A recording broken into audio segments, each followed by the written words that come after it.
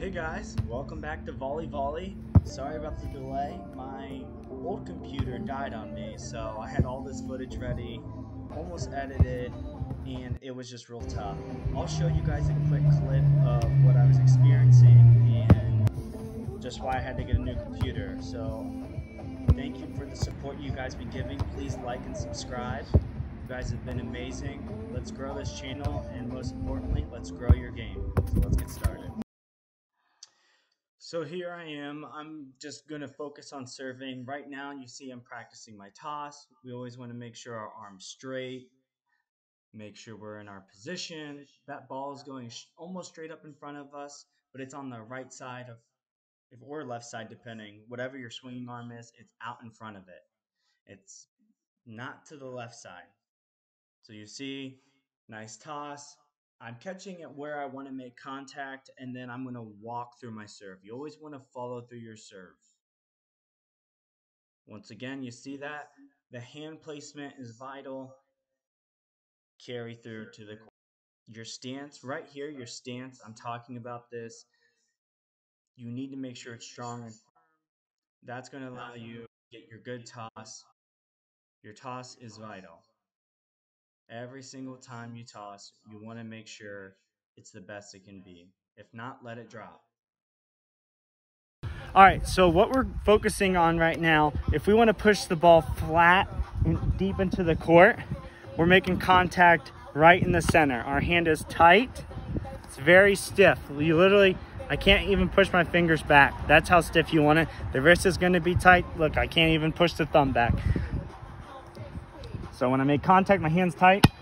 So you always want to you always want to get into your base, your stance for your serve. All right, I always like to keep it upside down. Everyone has their own preference, and I like to hit the hole. All right, so I'm ready to go. My toss is going to be on the right side of my body, and then I'm going to make contact for the ball to go flat and deep into the court.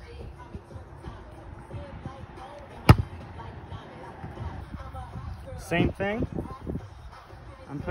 Sometimes I also like to have the title just below. It's like my lucky charm.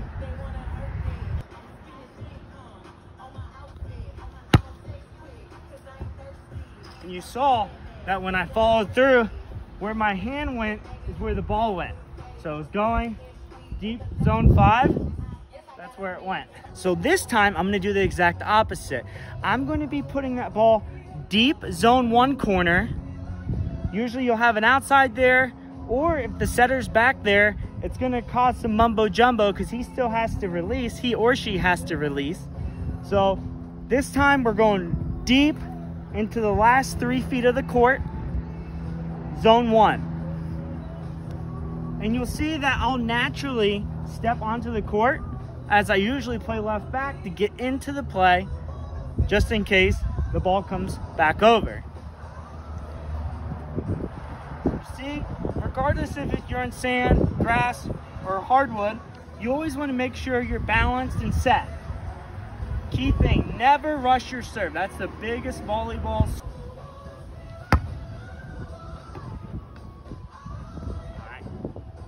Right. We saw in that last serve that it didn't go to the deep 1 corner, but it went in between the 1 and 6 teams. Still very aggressive, landed on the line. That's going to make the middle back and the right back passer intellectually try and talk to decide who's going to get it if they have not called seams. The seam is the area in between each zone. This time, going towards the corner, I'm going to hit it. For volley, let's hit this.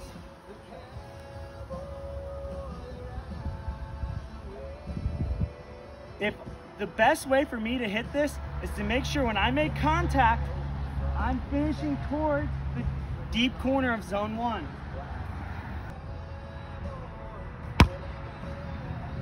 Also, if you're a beginning tip, you always want to serve in the middle of the court to give yourself, because you're not going to be as accurate as the average player, the most court room, literally to go left or right. Me, I'm experienced. I'm going to still stay on this left side, but usually you want to be over in the center as a beginner.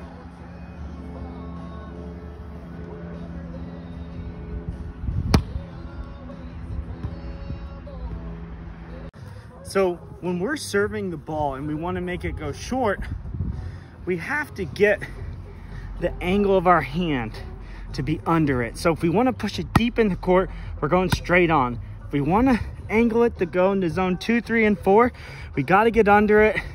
Our shoulder's going to drop a little bit. We're still following through, but it's not the same strength. Sometimes people will step up closer when they're going to serve short to the line to give them a little more room to drop it. Sometimes you step back if you really want to hit the tape and roll over. So what I'm gonna do is I'm gonna step closer to this one. Same concept, right? I'm not gonna foot fault. I get my stance there. I got my lucky part of my ball upside down. I'm gonna go for zone 2. That's where the setter usually is. So we wanna place it there to cause the most hand. We wanna get them out of system. You always wanna get the team out of the system on your serve. That's the key thing to the serve. It's not the ace. The ace is the cherry on top. Get them out of system, get an easy free ball or roll shot so you can run your offense. That's what this is about. So we're going zone 2.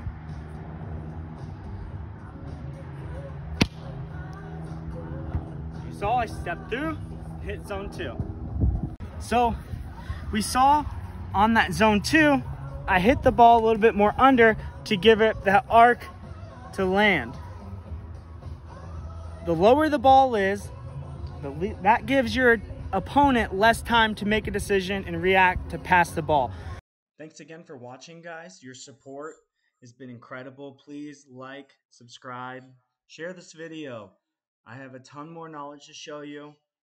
Obviously, right now you guys can see these are the mock-up designs for the logo and the thumbnails. These are the designs. Let me know what you think. I'd love your feedback. Let's keep working hard, improving our game, and I'll see you soon.